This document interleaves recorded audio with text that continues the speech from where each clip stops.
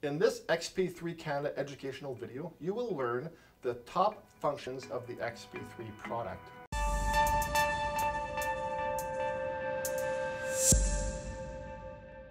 The first function is a carbon detergent value.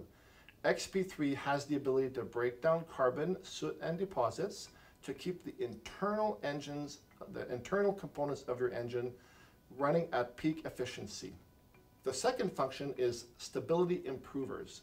The ability to stabilize fuel for storage or when your fuel is not used for long periods is critical to not have a negative impact on your engine.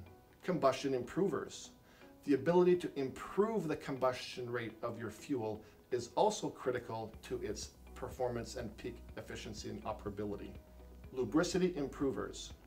A diesel engine requires the correct amount of lubricity and the correct type of lubricator to keep your fuel injector pumps and your fuel injectors lubricated. This leads to better overall performance and longer life for your injectors and your injector pump.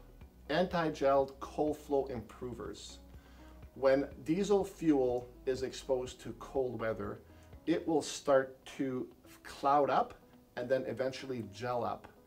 The ability to keep that fuel liquid in cold conditions is critical. We all heard stories of diesel-powered equipment running in the winter and having their fuel filters clogging up and their engines being starved for fuel, and then you cannot do the work. It's the last thing that you want. It's probably the most critical aspect of a diesel additive is its ability to help keep that fuel liquid during cold weather operability. Water dispersants.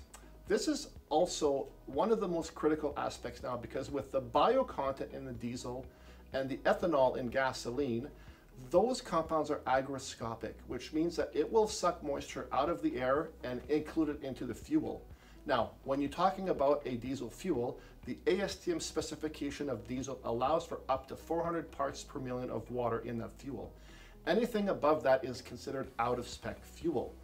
Now, with the ability to take care of the water and moisture out of the fuel, you can rest assured that regardless of the bio content of the fuel, regardless of the hot, cold cycles, anything that happens related to water and moisture in your fuel is taken care of and controlled by the XP3 product. And I know that a lot of fleet managers and even regular consumers like this one, the last function of XP3 is it's a positive ROI from tank 1. So your input cost is about 3 to 4 cents per liter to treat. And in exchange for that input cost, you should be getting 4 to 8 cents per liter in better fuel economy. And we still have not factored in the longer life of the engine and the less maintenance costs.